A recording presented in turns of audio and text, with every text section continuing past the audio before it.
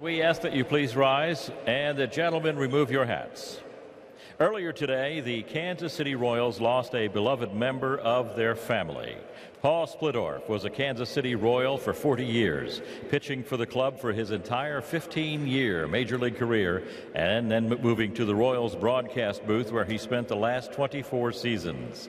He was the winningest pitcher in club history, the team's first 20-game winner, and a member of the Royals Hall of Fame.